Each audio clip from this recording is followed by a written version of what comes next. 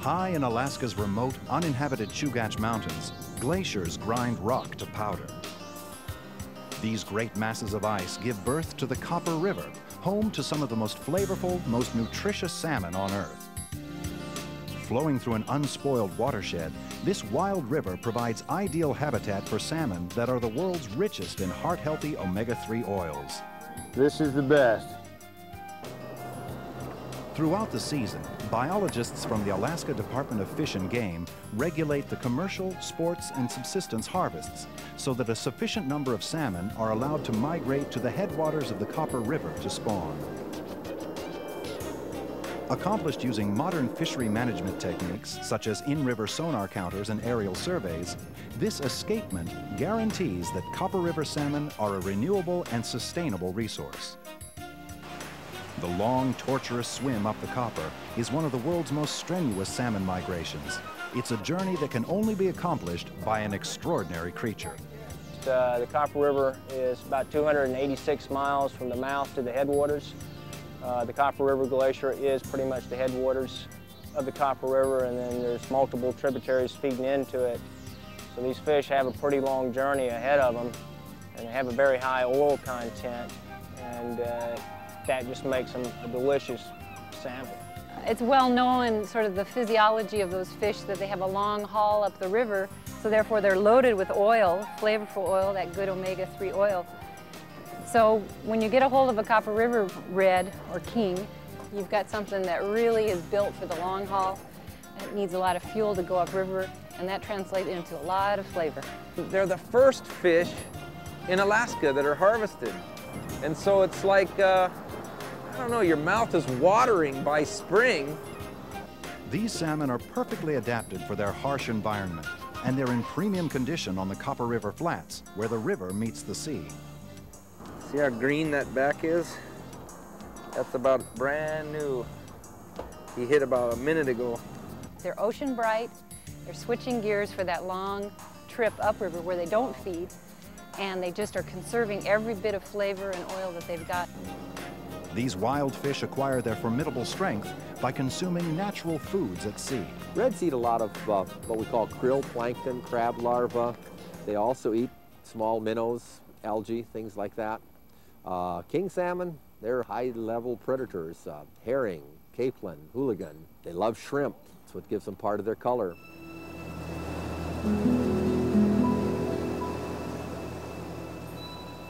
This is wild Alaska, rugged, remote, and bountiful. Throughout the summer, glaciers topple huge chunks of ice into the Copper River.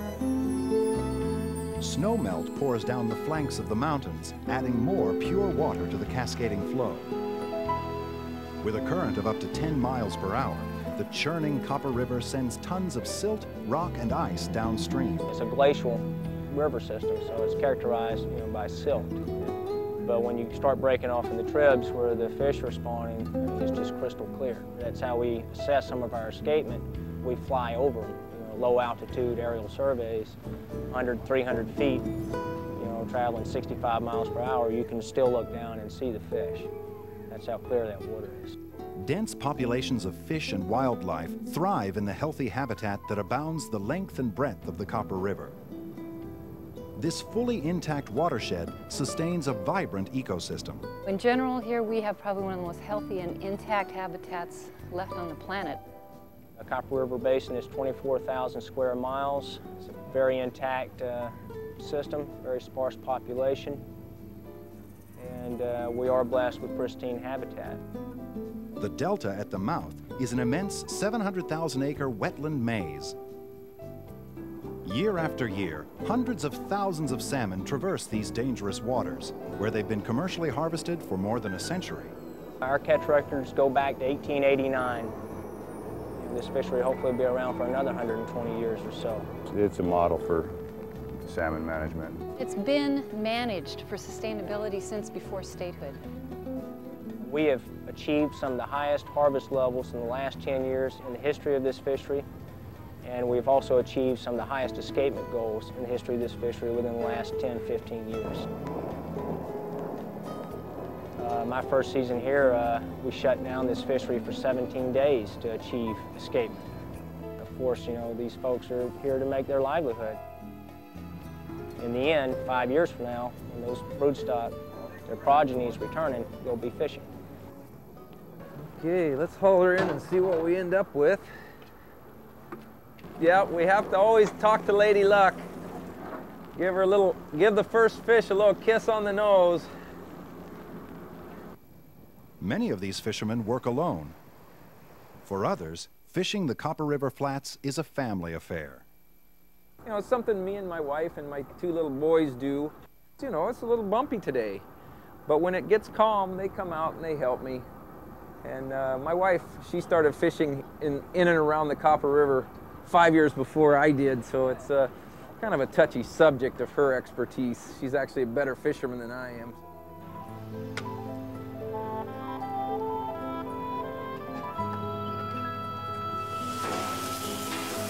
I love eating these things. I'm my favorite customer. I'm one of my best customers. I go through a lot of them. I love them. They're delicious fish, and they have the ability to be harvested without any really environmental concerns from my perspective. They are a renewable resource. That's the best part about it. It's my favorite food. I can eat salmon 5 days a week, twice a day, and never get tired.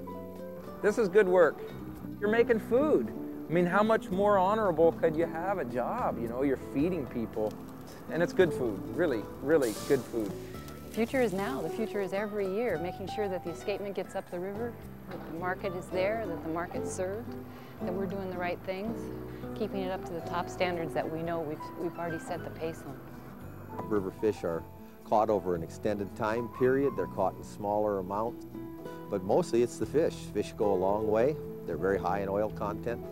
They're, well, I don't know, they're just better for tasting fish than any fish I've eaten anyplace else. After we catch the fish in 50-degree water, they go into my ice, then I take them over to the tender within 6 or 8 hours at the most, and then they fly down to Seattle in their own little airplane. I mean, they're taken care of. And it's easy for many of us because we're the best fans of this fish, and the way I like to see it done is you take care of the fish like you're going to eat it yourself. This is my fish. I caught it on the flats, and I want to be the one that gets to see you eat it. I want to come hang by your grill and have you say, wow, I love Copper River fish. It's an incredible product, and it's American made. I love it. Make sure it's wild. Make sure that it's from Alaska. Copper River salmon, Alaska's finest. Wild, natural, delicious, sustainably harvested by family fishermen.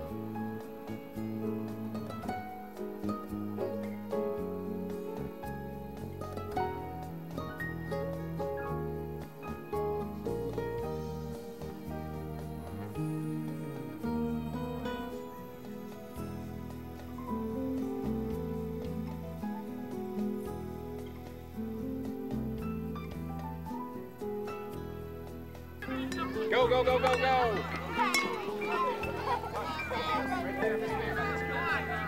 Keep going. That's back, keep going. Good job. Okay, now go to the next base, Rose. Go to the next base over there. Wait for Rose, okay?